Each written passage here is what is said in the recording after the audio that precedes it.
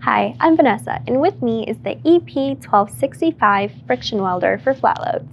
This unit is designed to seal 1/2 inch to 1 inch polyester strapping using heat through friction. It has 5 different time settings and is powered by an 18-volt battery, which is sold separately. The friction welder is best paired with a manual poly tensioner, in this case our EP1150. Once your load is tensioned, adjust the time setting and push the tap button once.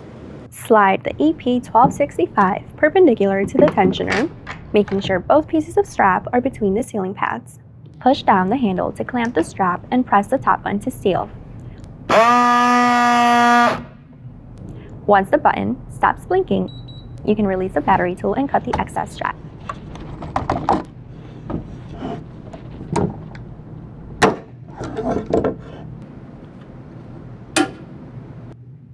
The EP1265 has a break strength of 80% when set properly and can eliminate the cost of seals.